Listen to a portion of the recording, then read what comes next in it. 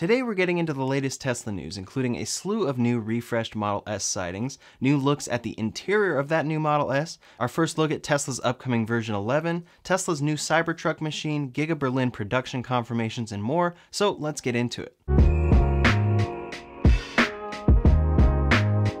The Cybertruck has been sort of up in the air as far as updates since the announcement event. Elon Musk has given us a few clues, but no new photos or anything have been posted to confirm things he has talked about. The last we heard from him, he said there would possibly be an update in Q2 of 2021 and that they are focused on the factory. Well, we know the progress of building the factory is underway, but we haven't heard much about the actual production of the Cybertruck there.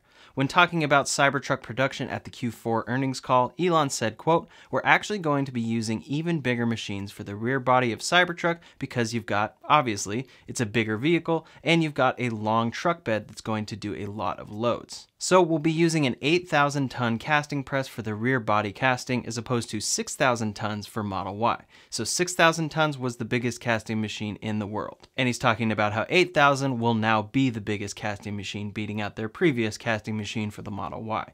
Well, just this past week, we heard from Tesla's Giga Press machine supplier, and it all but confirms that they have received orders for the Cybertruck press machine to be installed at Giga Texas. The general manager for IDRA, or IDRA, confirmed in a new video that, quote, "IDRA makes a world's first for technological innovation, and we are very proud to announce that today, on March 16th, 2021, we have been able to secure the first order for an 8,000-ton die casting machine." While they didn't specifically name Tesla, Tesla uses this company for their current 6,000-pound Giga Press machines, so it seems obvious that they will be making this new version for Tesla. The reason these machines are important is because it helps Tesla greatly simplify the production process and improve parts on their vehicles. With the Model 3, the rear underbody consisted of about 70 parts. Now with the Model Y and Giga Press machine, the rear underbody is one piece. Clearly, this type of large pressing technology will be vital for the Cybertruck since the Cybertruck is itself an exoskeleton. It'll be very interesting to see exactly which piece this machine makes for the Cybertruck, but it's likely that it is the same piece, just a larger version of it since the Cybertruck is that much larger than the Model Y.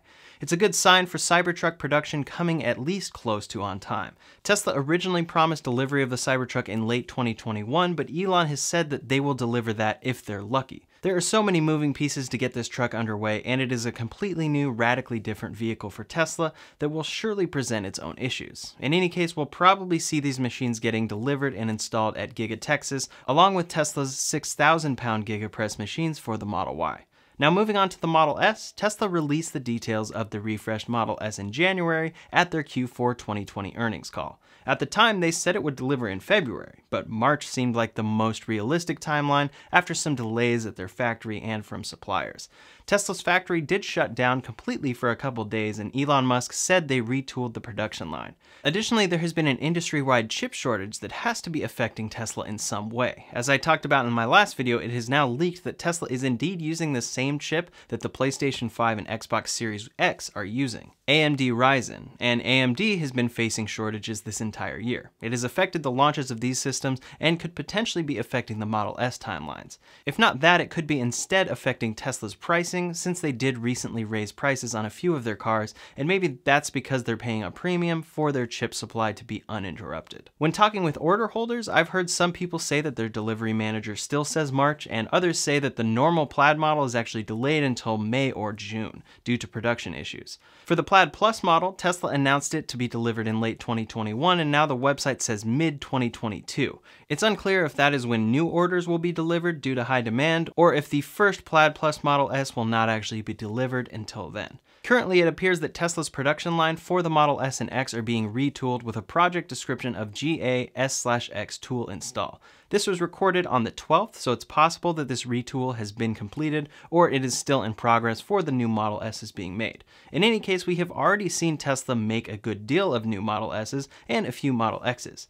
Now we are seeing them even more present out in the wild, hinting that these could get delivered before the end of March. First, the Model S was spotted likely doing winter testing out in Lake Tahoe in the snow. From the front, we can see that the side repeater camera is large. From the back, we can see the matte black trim that really emphasizes the fact that this is the refreshed model. Aside from that, without the trained eye, it's a little hard to tell these apart. Inside, we can see the round steering wheel yet again that Tesla has not mentioned at all. Clearly, this is a prototype with a number of trim pieces missing on the inside and some diagnostic cables hanging down from the screen. From the front, again, at a different angle, you can really see that this side camera is sticking out. Depending on the angle, it sometimes looks a little intrusive, so I'm curious to see how this camera sticks out when I see it in person. Here it has tape on it, which is likely drawing even more attention to the fact that it sticks out more than before. I'm very curious to see if this is a Plaid model or not. It's the same exterior as the Plaid model Tesla was winter testing and posted about a month ago, so it is possible. Now, the closest photos we've gotten of the Model S interior have just leaked, and they show just how cool the interior upgrades of this car really are. From this first photo, we can see that it has the round steering wheel, no yoke. The steering wheel has all the same buttons that you would expect on the yoke steering wheel and that we've talked about in previous videos, but the screen is running an entirely new interface, and it's beautiful. It's most likely our first look at Tesla's version 11, but it's also the required interface changes Tesla has needed to make when switching the Model S to a horizontal display. Over on the left side of the screen, you have the main controls for the trunk, front, locking, charge port, cameras, and more, very easily accessible in nicely organized cards. It appears that this is coming over on top of the main part of the screen, and that can be seen here in this video, also posted on Reddit. These normal controls pull over top of whatever the main screen is handling. This is a similar menu to the current driver options in Teslas, but the bottom area, along with all of the text and fonts, has been changed. I personally love the look of the bottom part of the screen, and it reminds me of some of the best parts of iOS. One quick note is that this car includes insane mode as well as drag strip mode with the rocket ship emoji to top it off. Smart Shift is turned on, which is the feature Elon has talked about. The car shifts for you. The next screen appears to be the main display, and again, it's a huge improvement on current software. Maps are up there on a card, your phone connection is below it, and media is over to the right. Since they have a lot of real estate on this 17-inch display that doesn't need to have driving visualizations or speed or anything like that, it seems like they have really been able to make this software shine. I'm personally hoping that these changes make their way to the Model 3 and Y, even if they have to be condensed to a degree. Having the Maps card there looks incredibly useful, and everything is much more refined, especially when compared to the current left side card that Tesla changed with the holiday update. I really hope this is what we have to look forward to with version 11. Now from that same person, we got shots of both of those Model S's that they saw at the Kettleman City Supercharger, and while they don't have a ton of road to go off of right here to do a full 0 to 60 launch or anything, we can see just how quick these cars are. This is most likely the Plaid model that they're showing off here, and it is doing a crazy launch right here, even though again, there's not a ton of road for them to really finish out this launch with. Still very impressive and very exciting to see these out on the roads testing. They're definitely going to be delivered soon. Now some have speculated that the yoke steering wheel will be reserved only for the Plaid and Plaid Plus Model S, and the round wheel will be only for the long-range model. I do not think this is the case whatsoever. In fact, Tesla has not even mentioned a round steering wheel for the Model S. In every single photo they have officially posted, it simply includes a yoke steering wheel, no matter which configuration you choose. On top of that, in Tesla's own Plaid testing video, we can zoom in and see a round steering wheel. So they could be testing different configurations and steering wheels across all trims, but if the round wheel is exclusive to the long-range model, why is it on a Plaid model? Next, a Model S was spotted in Santa Cruz, and this one has a yoke steering wheel, along with a white interior. As far as I can tell, this is a long-range model. When you configure a Model S on Tesla's website and choose the white interior, you'll notice that the wood center console and wood trim on the door only exists on the long-range model. The Plaid and Plaid Plus versions include a carbon fiber center console in the official photos. So this is a long-range Model S with a yoke steering wheel. No reason to believe Tesla is keeping the yoke exclusive to the higher priced models. According to the same person who got to look in the Model S earlier, they said that as of now, since Tesla has not received NHTSA approval for the yoke wheel, they are delivering the round steering wheel and will be offering retrofits free of charge to owners who took delivery right at the beginning while the approval was pending. In the future, you'll be able to choose between the two. This is what I was hoping for, and hopefully Tesla will be clear about this once deliveries begin. Especially since it shows up as an option on the official order agreement form. This is a Model X order agreement form, but again, it is for a long-range model and shows the yoke steering wheel as being included. Tesla usually only puts things on their own line if they are an option, although autopilot is technically included no matter what. In any case, we can see the yoke steering wheel on this Model S spotted in Santa Cruz, and the exterior features the new 21-inch wheels that Tesla is selling as a $4,500 option. In person, they look quite a bit darker than on Tesla's website, but it could just be the lighting. Also, notice the camera sticking out in the front. Seems pretty large to me and like it might bother some new owners, or maybe it'll just be a non-issue. Next up, and arguably most important, a truckload of Model S's was spotted leaving Tesla's factory. Usually this is the first sign of deliveries. When the Model Y was first getting ready for delivery, it wasn't until they were spotted on trucks that it turned out deliveries were truly about to start. These photos were taken by Mark on Twitter saying, quote, "Jackpot, refreshed S and Plaid S spotted on truck leaving Fremont factory, couldn't see any yokes."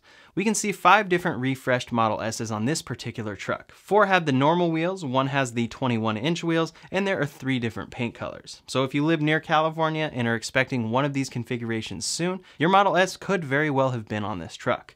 Tesla pushes their deliveries really hard at the end of each quarter, so if these are on trucks, I absolutely see them getting delivered before the end of March. Even if it's March 30th, Tesla wants to be able to say that they delivered the Model S in Q1 of 2021. They did a similar thing with the Model Y exactly a year ago, although those deliveries started a bit earlier in the month. Still, they delivered it in March of 2020 for Q1, and that looks good for Tesla even if it's right towards the cutoff of the quarter. The last Model S update from Elon came on March 8th saying, quote, "Still many fine details to address, but the final product will be fantastic. There's nothing else even close."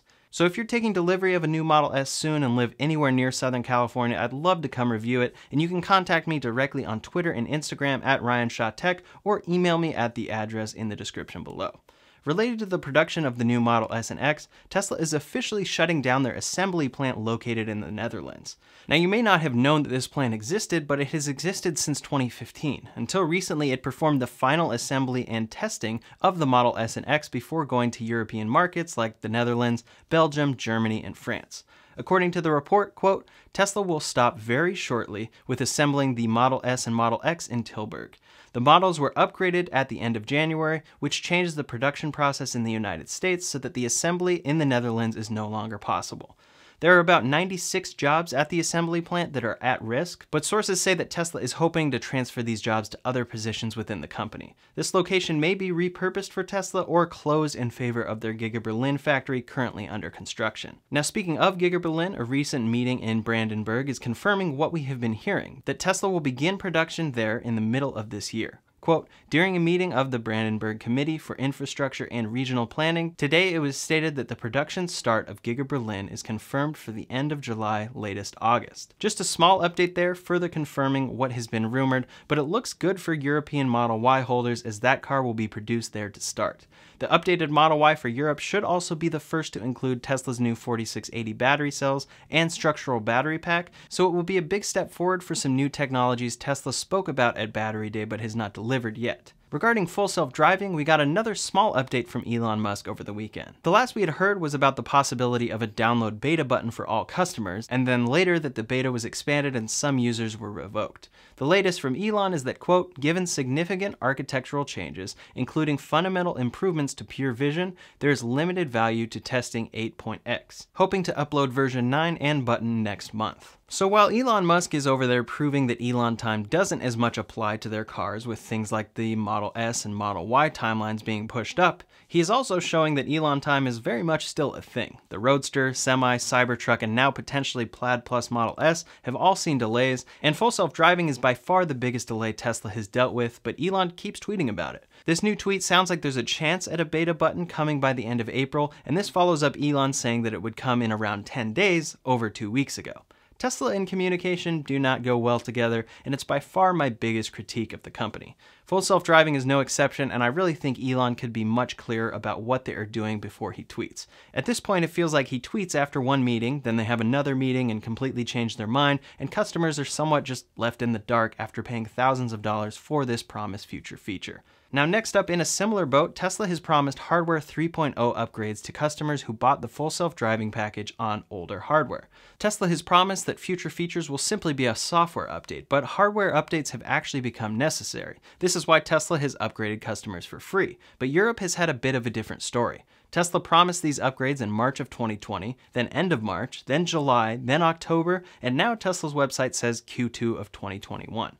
Many feel that since Europe is tighter on full self-driving regulation, that this upgrade wouldn't actually give new features, but the Hardware 3.0 upgrade is required for traffic light and stop sign control, sign recognition, and more, which are all currently available in Europe. Basically, Tesla keeps delaying this and needs to make it right. Again, communication is not great and isn't great across the board between Tesla and customers. Full self-driving has been quite a mess of a rollout, and I really hope that Tesla upgrades these customers and delivers a product that is worth the wait. Time will tell.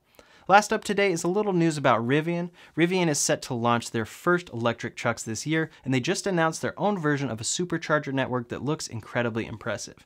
One of the biggest advantages of buying a Tesla is the supercharging network. Nearly everywhere I need to go, I know I can find a Tesla charger and keep driving without stress. Other electric cars continue to have a significant disadvantage in this area, and great cars like the Ford Mustang Mach-E are relying on third-party chargers that can vary greatly in speed and reliability. Tesla has over 20,000 stalls at over 2,000 different locations, and their network continues to grow every day. It seems like Rivian understands this because they already have plans for a similar network, saying, quote, "The Rivian Adventure Network will grow to more than 3,500 fast chargers at over 600 sites by the end of 2023. Each site will have multiple chargers and will be conveniently located on highways and main roads, often by cafes and shops. These DC fast chargers will be for Rivian owners only, with details on pricing and associated programs coming soon." Here's the map of the locations with those 600 plus sites and over 3,500 fast chargers by the end of 2023. The map at its core actually looks quite a bit similar to Tesla's supercharger network, and it just shows how serious Rivian is about electric vehicles. They understand what a huge advantage this is for Tesla and are looking to do the same. On top of the Rivian Adventure Network, they also announced Rivian Waypoints, which are their own version of Tesla's destination chargers that charge at level 2 at hotels, restaurants, parks, and more. They plan to install 10,000 of these in the US and Canada by 2023 as well. One slight advantage for Tesla is that their V3 superchargers can charge up to 250 kilowatts, whereas Rivian's will top out at 200 kilowatts. In practice, I don't think this will make that big of a difference though, since you are rarely actually seeing 250 kilowatts at a V3 Tesla supercharger. Rivian does promise 300 kilowatts in the future, so that may end up a slight advantage for them. This is an exclusive Rivian network using CCS and J1772, and will give these vehicles a big head start with tons of charging options as they start delivering cars. That's all the latest Tesla news for today, so in the meantime, if you want to check out a video detailing all the competition Tesla will be facing in 2021, you can check out that video linked over here or in the description below. Thanks so much for watching, and I'll see you on the next one.